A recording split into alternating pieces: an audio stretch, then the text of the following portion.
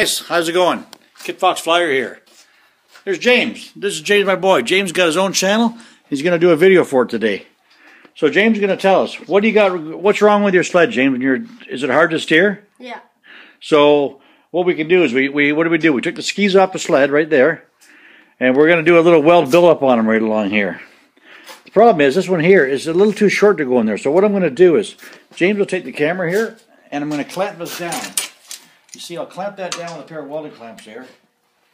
And what I propose I'll do is I just like to get that tucked inside of there a little bit. So we had a hammer somewhere. James, where did that hammer go that you just had?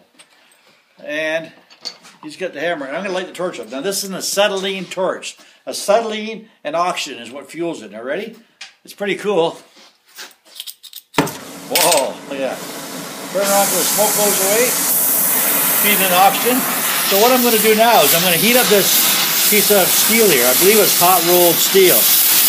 And I'm going to take that hammer from you, James. And that piece of rod's going to turn cherry pretty quickly. Okay, so that should be good enough. So I'll just turn the torch off, make sure it's off. Now watch this. If I just tap that down the side there, that should be good. I could have just tack welded on there, but you know what? Ow, just teasing. Anyway, that's hot. You know how hot that is? Probably around 1,500 degrees right now. Woo! I have to put a bit of temper in that thing there. Anyway, what we're going to do is we will get some welding rod out. We'll do a little weld build-up on top of each of these here. Just a little bit there. We don't want to have too much. It'll be too hard to steer. And that will get James turning better again. What do you think, James? Oh, here we are. I got a welded electrode. See this here? The number on it is a 6013. That'll be good. General purpose, flat position. Actually, I think it's all position, this one here. And 60,000 PSI tensile strength. Put my welding helmet on. I don't have gloves on, but what I'm going to do is I'm going to run a test bead right here and just see. We want a kind of a cold bead in this one, so let me just see. Are you guys ready? Cover up your lens there.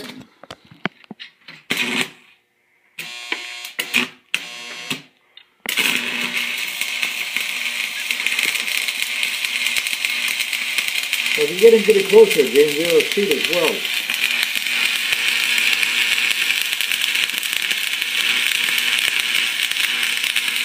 Okay, now let me just chip off the slag right there. Now let's have a look at that weld. That weld there, height-wise, it's not too bad. It's not a bad little weld. It's a little bit on the cold side, and I like to keep it cold, maybe a tad colder. So what I'm going to do is I'm going to go back to the welder. It might be a little harder to get her going, but let's turn her down to 60 amps. Because remember, we want to build up the weld as high as possible. Strength isn't a big issue here. Thank you. Okay, I've now got the amperage turned down to 60 amps. James, come on over here and bring that welding shield up there. Now you see I'm going to strike an arc right in beside here. You come up really close here, James, and just see if we can get this seat to even start.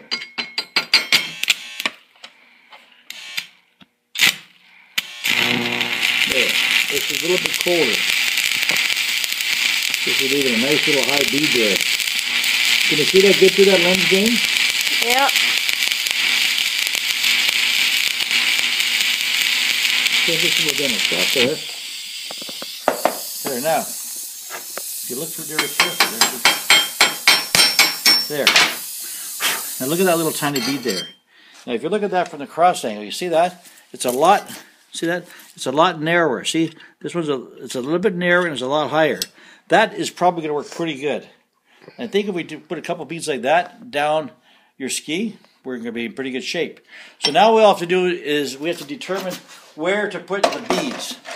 So I think what we'll do is if you look at the center of the ski is right there. There's a center right there, okay? So I would say that the ski is pushing down right by the spring right there, so we want to probably put the weld somewhere on there, right in that area there. And probably it's pushing down back here, so somewhere probably back here too. Right in that area there. So I'm going to just attempt to do a couple welds along there. We'll see how it works. Okay. Right now, hopefully we have a good ground on these skis here. Yep, we seem to. So ready? Target for 60 amps.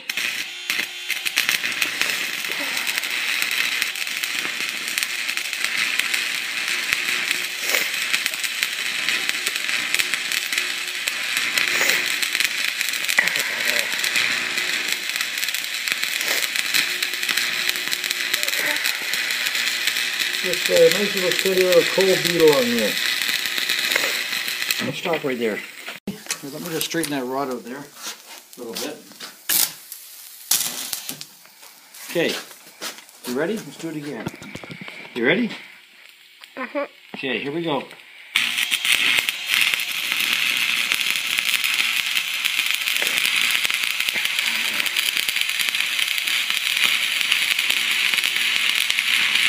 Okay, I'll just stop that right there. Now, while you got the camera rolling, I'll just chip a bit of that slide off there.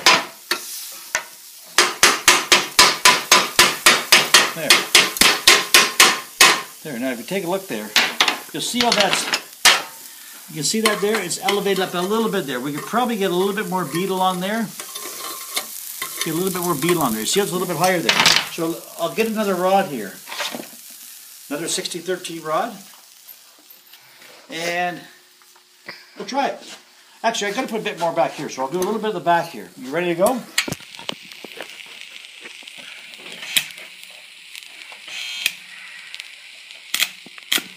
Come on, baby. Stubborn, isn't it?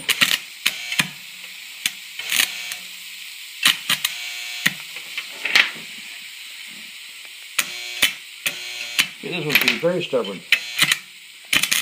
This rod doesn't want to get welded. There you go.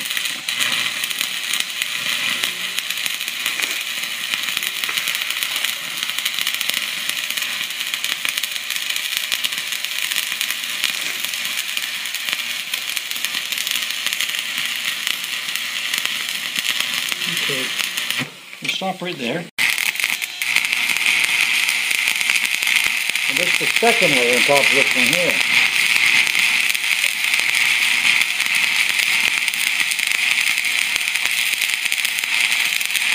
It's pretty high.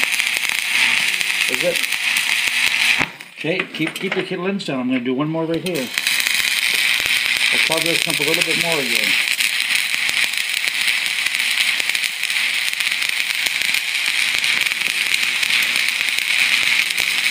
How high do you want them? You know what?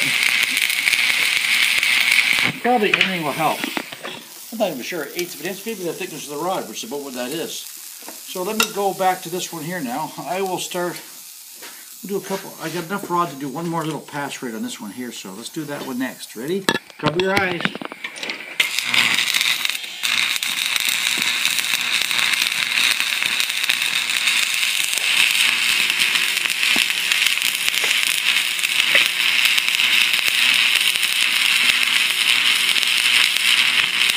Okay, just stop there for a second. We'll take a break while we change the rods there. Okay guys, we're back. I just welded up one bead overlapping on top of, not overlapping, but on top of each other there. We'll chip it off there. There, this one here. Oh.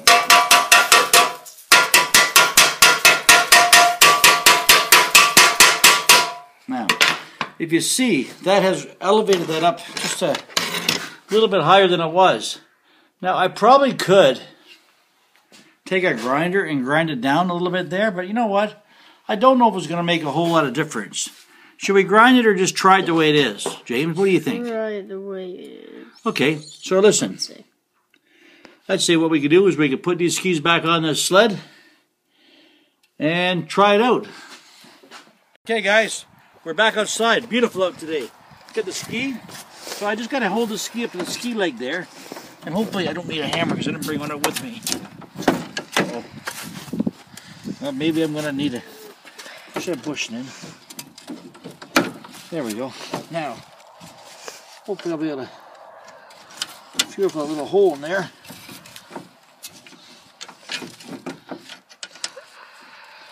You can't see a darn thing in there. It's not even all the way up. Nope, well there's a problem. I should have brought out a punch with me there. Is that lined up, James? Looks pretty, nope. Yep, there we go. There. Just need Junior to give us a little hand there. So I got that bolt through there, and what I'll do is I'll put back on there. I got a nut over here. I'll put a washer on.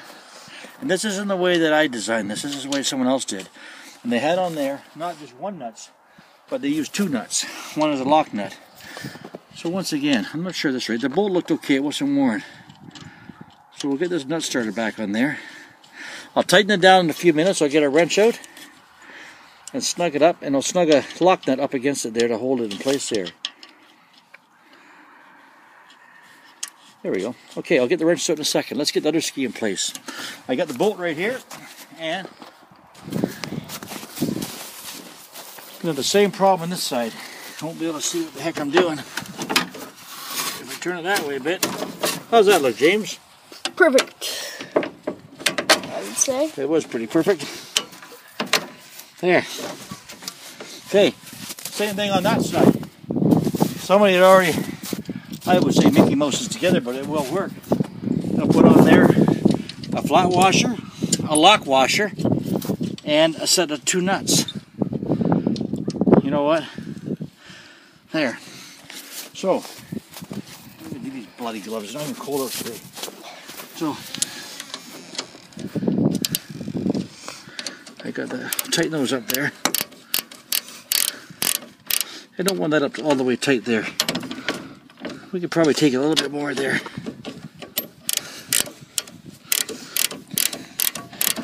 This ski is still got a pivot there. There. So you see, that there, it still turns. Perfect. So what I'll do is I'll lock that down by using the 2 wrenches together. There. That way, it's still loose. It'll still pivot. Look at that. Let's go to the other side. This is what I would call a pretty quick fix. Now, that goes on this way. Now this old ratchet, look at that's a Herbrand. I remember buying this one here. Christ, that was back in the 70s, eh? That's how old I am. I'm not just an old bugger, I'm a crusty old bugger. Okay. Okay, so I tighten that one down. And same trick again. We'll put the 2 wrenches together and use the 2 to lock against each other. There. Okay, so we got that done there now. All I gotta do now is pull this block out of here. I'll use my, there we go. My spare parts. I don't throw anything away. I'm a pack rat. There's that. That. Now, what I gotta do now? Test it. I don't need gloves. I don't need wrenches. Key on, choke out. Uh-oh. I shouldn't have to choke all the way. I don't think I need that much. Okay.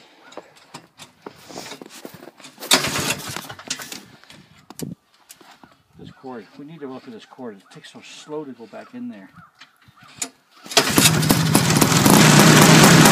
Okay, we'll let that warm up for a second.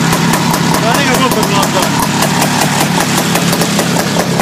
Okay, I got my gloves on. No helmet. Bad boy.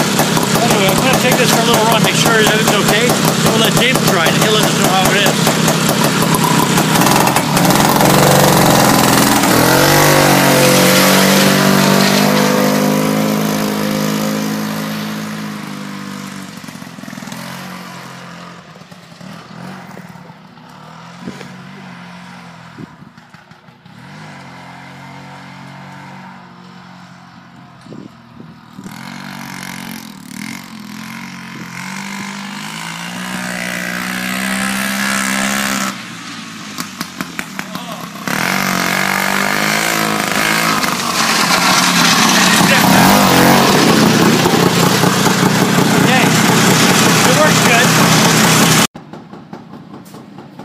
Okay, figure out drive. That little bit of weld in there, 3 spots, too much. That thing is stiff to steer now. But you know what? The snow is actually wet out today. But what I'm going to do is I'm going to get James to try it now, and we'll see how it works.